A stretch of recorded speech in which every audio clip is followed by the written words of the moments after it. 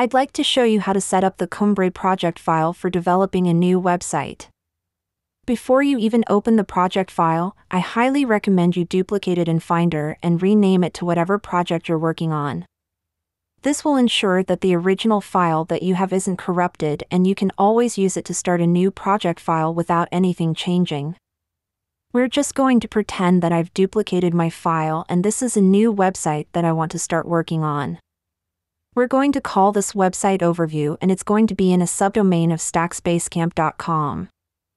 I have MAMP running in the background, and I'll use it so that I can preview the files and show you a few tricks that will help you get started. When you open the project file, the Start Here page will show. What I'm going to do is I'm going to select the Start page, Legend, and Holding box.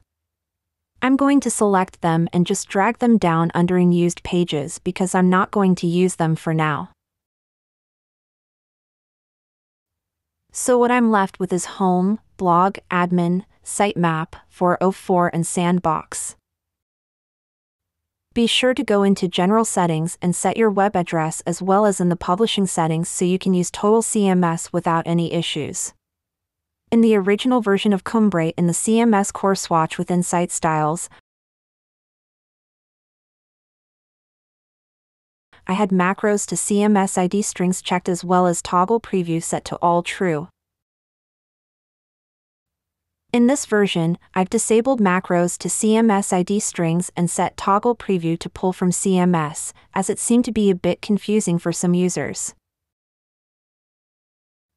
The reason why I had this set to macros to CMS ID strings in particular was because since there are so many macros within Cumbre, it could take minutes, actual minutes, just to preview any simple change that you wanted to make. Now that I'm running MAMP, everything is local, and so I'm not having to tax my server for those changes to come down. And so I'm able to preview my project file a lot faster. So I'm going to leave macros to CMS ID strings unchecked, and I'll actually pull from CMS for all the different toggles. That way I get an accurate version of the website that I'm trying to develop. If you're not using MAMP, I highly recommend that you check the macros to CMS ID strings. This will allow you to preview your changes in your project, but it's going to show the actual macro instead of any CMS data that you've added to your admin portal. In order to view those changes accurately, you'll need to actually publish to your web server and then visit the page to see the page changes that you've made. So now that we've set our web address in general and in publishing, there are a couple of things that we need to do. First, we should add our Total CMS license so that we can actually use Total CMS properly. To do this, we're going to select Site Top, which is a partial. We're going to double-click on Site Top, and within Site Top we'll have this other partial called Site Styles.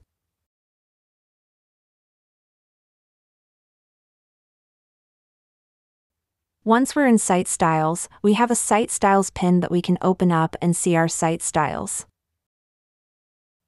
Most of the swatches that are in Cumbre are not kept in Site Styles.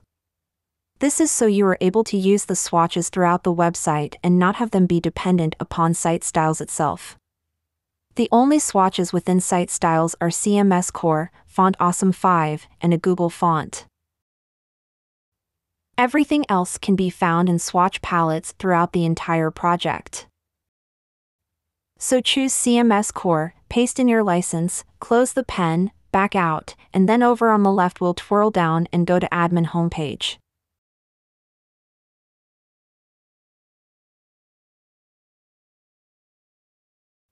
Scroll all the way to the bottom, double-click on the TCMS Admin Core partial and then select Admin Core.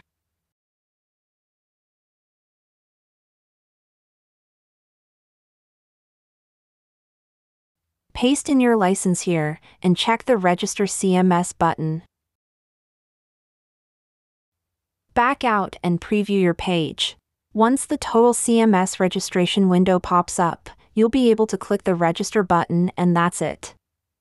Now go back to Edit mode, double-click on the TCMS Admin Core again, select Admin Core and uncheck the box that says Register CMS.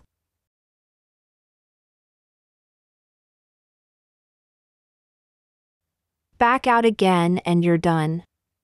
You can twirl up the home page to hide the admin home page. Let's preview our website. So far, since I'm running MAMP, this will be a fast preview. You'll notice that the project looks like it's empty. I assure you it's not. We just need to add content and set certain settings for things to start to appear. Let's go ahead and publish our website. Now that our website has been published, we can visit the admin page for our website. The admin page is whatever URL you have with the /admin at the end of it. The default password is demo123 at symbol. Let me show you how to set a super admin password to ensure that you're never locked out of the admin, so you can always help your clients if they need you. Back in the project file on the admin page, you'll notice that there's a page save partial. Double-click on that partial and open the pin. PageSafe is default, but if you don't have PageSafe, you can always use Total CMS Protect. Click on the PageSafe stack and under Passcodes. Set your super admin password for this demo. The password is still going to be demo123 at symbol. Once you've set your password, go ahead and close the pin and back out. Now you can publish those pages and the settings will reflect on the admin on the user-facing side. Once we've unlocked our admin portal, you'll notice something strange. The not found, the requested URL was not found on this server isn't something to be scared of. Also, the question mark up here is just the logo that we have yet to set.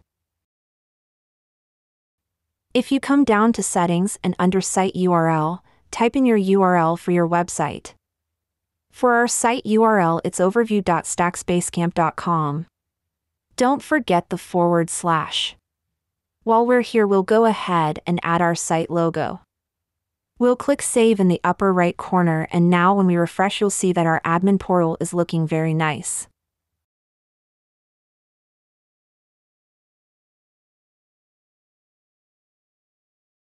The reason for this site URL is extremely important. Let me go ahead and give you an overview of the different settings that are here. Site title, site URL, and site description are used in SEO Helper along with a lot of other settings throughout this admin portal. The contact info is used to show in the footer and various other places throughout the website that you'd like it to show. Settings for the contact info for SEO is what SEO Helper uses for the structured data. All of this is automatically injected into the website and used wherever you have the structured data. Messaging info is what is used to tell the forms that are on the website what the from address, the from email name, the to address, and the to names will go to. Social media is where you can toggle on and off the various social media platforms that you'd like to use. Hours of operation are used in the footer and on the contact page. You can have default or custom set. Default is what's used within SEO Helper, so I highly recommend that you set this regardless.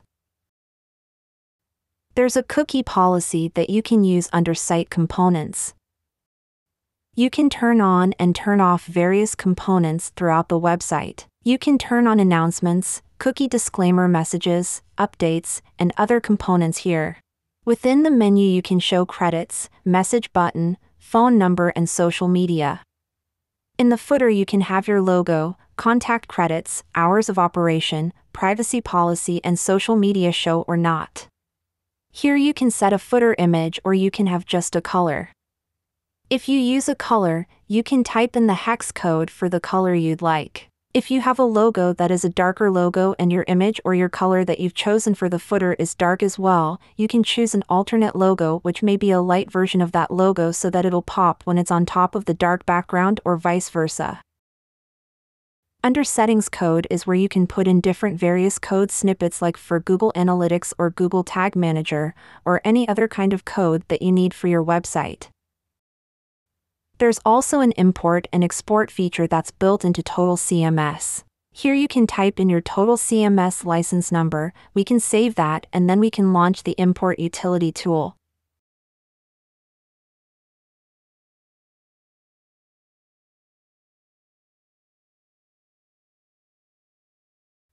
And the nice thing is the convenience of having a copy total CMS license here. Copy that and we can paste it right in. We can also launch the export tool and do the same.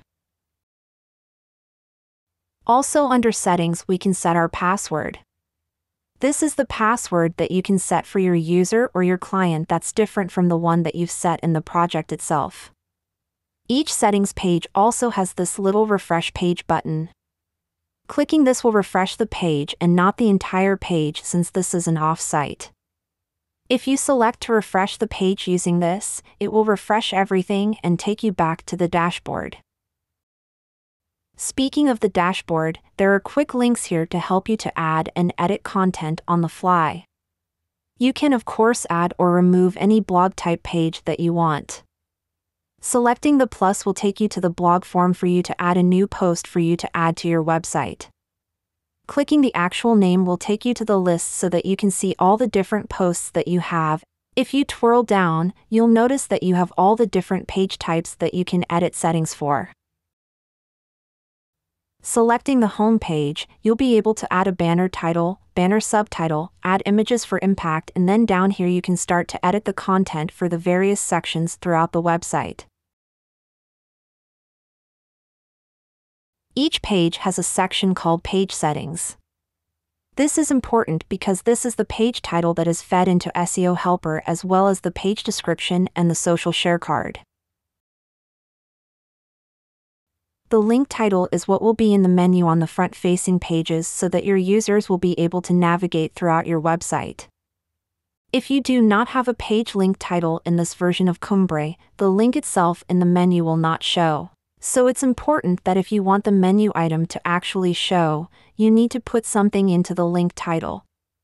To demonstrate this, I'll go ahead and I will name this Home. I'll save the link title and we will visit our web page. You'll notice that Home is now up here. If I go to About Us, you'll notice something strange. We get a not found. The request URL was not found on the server error. It's the same for affiliates, books, campaigns, contact, and so forth. We'll go over in a moment why this is, but for now I'm going to show you that if I put in blog for the page link title, save it, and refresh the front-facing page, you'll notice that my menu is starting to flesh itself out now. Why did we get the error when we clicked on these pages? If you notice when I hover over About Us, Affiliates, or Books down in the address preview in the bottom left corner, you'll see that it says in use-pages, /books/admin-books-page.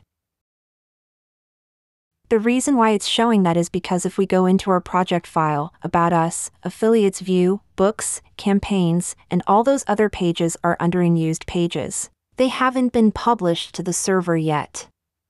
So how do we clean up our admin portal so that it only shows the pages that we're actually using within the project file? Choose the admin page and scroll down until you see Page Content buttons and Blog List Add buttons. When you open the pen, you'll see all the different pages that are in the project file. Since we're only using Home and Blog, we can get rid of the rest. But we don't have to delete them because maybe one day in the future the client might want an About Us page. They may want to start showing off books. They may want to run campaigns or have a contact page. Instead of deleting them, we can just move them down here at the bottom to an unused menu items pen. This is set to do not publish content, which means that these menu items will not publish, and when we're done we can just collapse the pin and they'll be out of our way. So let's do that now.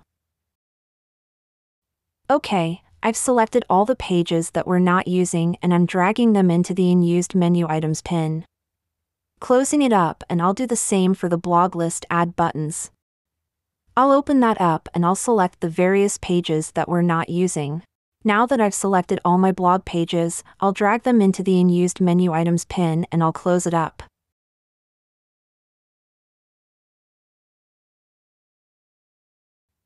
If your version of Cumbre does not have these pins in it, it's very simple to add them. Or you can download the latest version of Cumbre and they'll be there for you to copy into the current project file that you're using. All this is, simply, is a pin set to red, slim note, do not publish content, and display warning. Then I've gone in and I've typed up and used menu items, and that's it. I'm going to close my pins and then publish my page.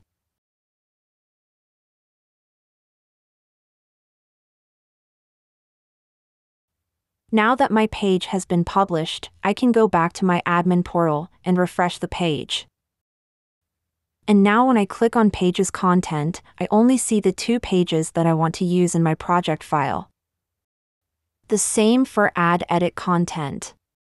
Only the blog is showing, which means that now I can just focus on the pages that I'm using in the project file. If I twirl down the admin page, you'll see a few different admin subpages.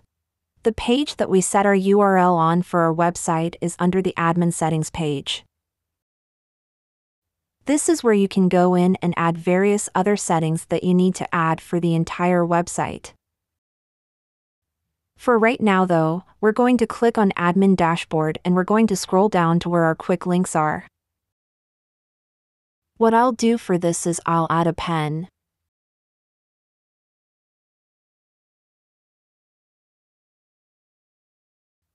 I'll set it to red, slim note, do not publish content, and display warnings.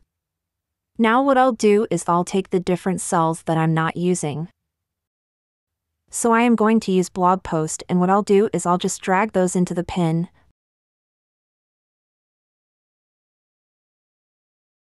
Close it up, and now when I publish, I'll just have the one quick link, and later on if I need to add any more, I already have these set so I don't have to worry about them.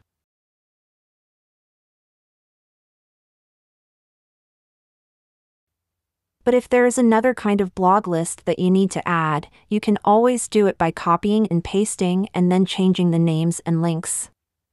And since we're not using events, I'll go ahead and select that pen, turn on Do Not Publish Content, and display warnings. And just for good measure, I'll go ahead and set it to red. Now I'll publish and see the changes that I've made. Now my admin portal is starting to look clean and ready to use. Back in the project file on the home page, there are a couple of little things that I wanted to make you aware of. There are a few features that I've added that are really nice for your clients, one of which is a lightbox announcement message. This, as well as at the very bottom, the cookie disclaimer, are both set to Do Not Publish Content and display warning. You can always uncheck Do Not Publish and Display Warning and use the features as you wish. I'll go over what these different features are in future videos as well as top-of-page announcements. The Cumbre project file heavily uses pins and partials. My recommendation to any user, both familiar with and new to Foundation 6 and Total CMS, is to just create a new project file from the existing Cumbre file and go in and just tear it apart. Go in and break things. Double-click on everything you can and find out what it is and just look and see where it is and see if you can figure out how it works. This setup is actually good for people to go and watch the blog in 30 Minutes by Joe from Weaver Space. This blog is set up exactly like he set his up in that video. If anything, this is a great learning tool for you to use so you can learn the basics of how to set up a blog using Total CMS and Foundation 6. Once you have the foundation set for Total CMS blog, you'll be able to then understand the rest of the pages that have blogs on them. Because all of these, like courses, credits, drink menu, all are just copies of what the blog is with the name and the CMS ID changed. Now that our project is more or less set up, we can go in and start adding content so that we can see what our page is going to look like. I'll go to the home page under Pages Content and type in Welcome to my website.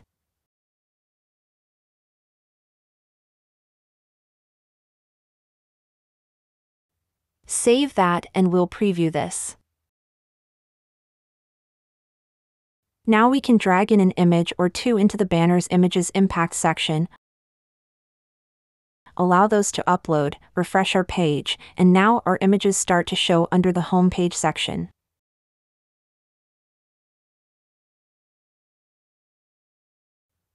Under Section 1, I'll toggle on Show. I'll drag in an image and I want my image to show, so I'll turn it on.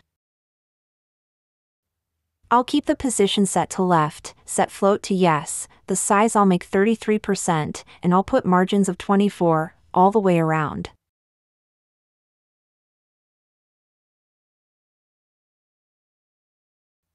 I'll go ahead and save this, reload our page, and here's our logo. But we need some content over here. So under my section title, I'll say who we are and then I'll put in some dummy text.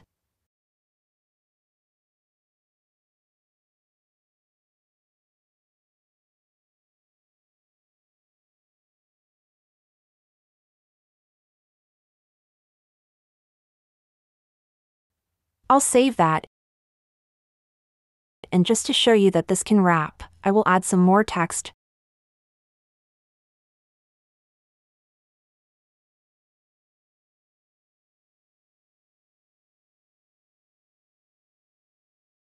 Refresh, and now we're starting to see our website come to life. Next, I'll go on to mid-page banner. I'll toggle on show and I'll drag in an image. Then I'll save. Refresh the page and now the image shows up as a mid-page banner.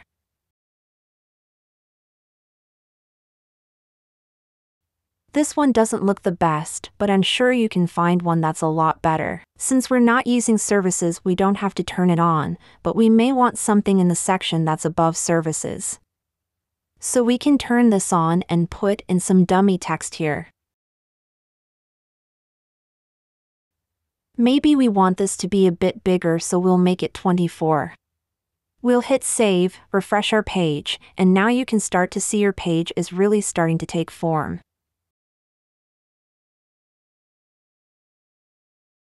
If I go back into settings and I come over and I scroll down to contact info, I can put in my email address,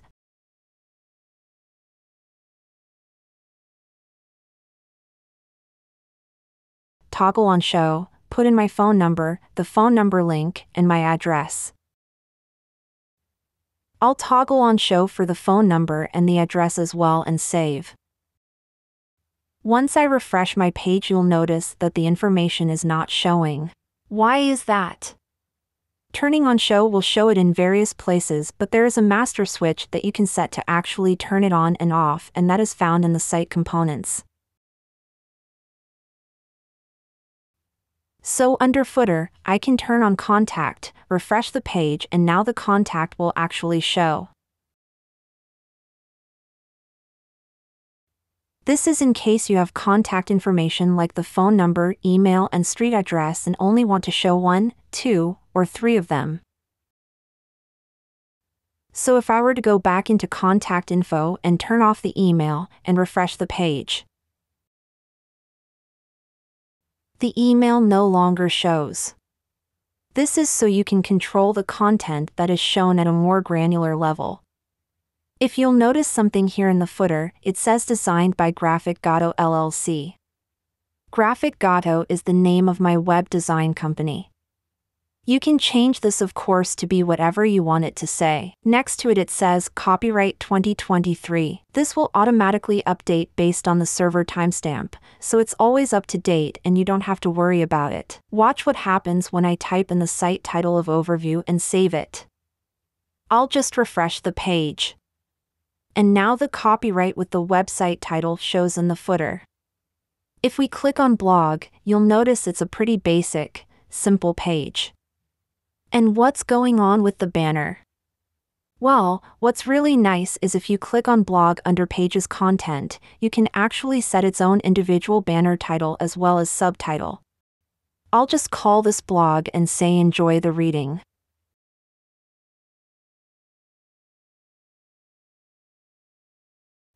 I'll click save, refresh the page, and there's my banner and subtitle. But what about the background? What's nice about the Cumbre project file is I've made it very simple for you to get things up and running as quick as possible.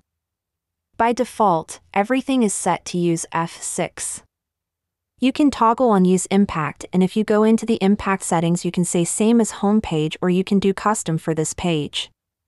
If you leave it at Save as Home Page and refresh, you'll notice it's using the same images that the home page was using. But you can go back and say Custom for this page and add your own images, and they'll be unique to this page.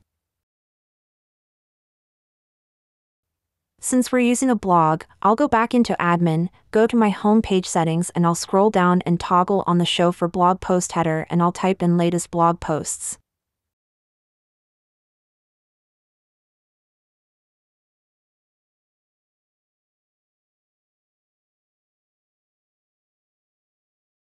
I'll save this, and I'll go ahead and turn on the divider between reviews and blog posts. Because what this will do is it will turn on a divider that will be between that and the About services. Just to make things a little nicer, I'll refresh my home page, scroll down and see that the divider has been turned on, and we have Latest Blog Posts with a nice View All button that'll take us to our view of our blog list. Since we don't have any blog posts just yet, nothing shows, but we can easily go back into Add Edit Content.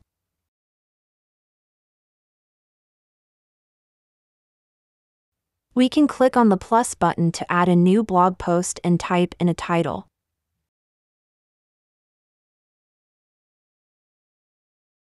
We can set a summary and description. We'll just type in some dummy text, but not too much dummy text. And under Content we'll type in more dummy text. You can add an image and type in some extra content if you'd like. Set an author.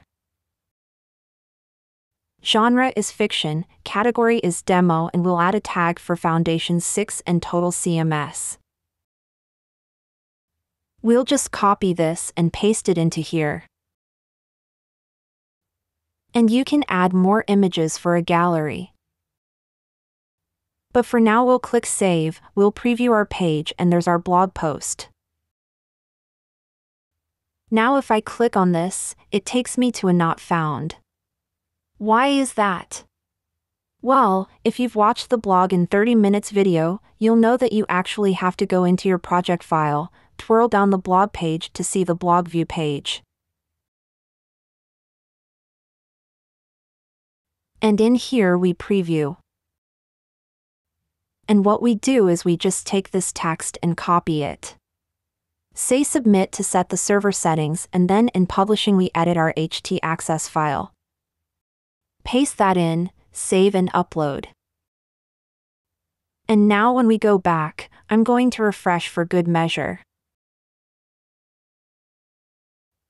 Click Read More. And now it works. Here are our tags, here's our content, our image. You can even share if you're using the shared stack from Weaverspace. If you have other blog posts, they'll show up here as other posts you may be interested in. And if we go to the home page and scroll down, Latest Blog Post shows under the Latest Blog Post section, so you can see how very quickly you can have a very nice and clean website with tons of content. Going through and setting all this up manually would take you a very long time. And the Cumbre project file allows you to cut through all of that and just get to designing. I hope you found this video interesting and helpful. In future videos, I'll go over SEO Helper and how it's integrated into the Cumbre project file, as well as other aspects that makes the Cumbre project file work the way it does.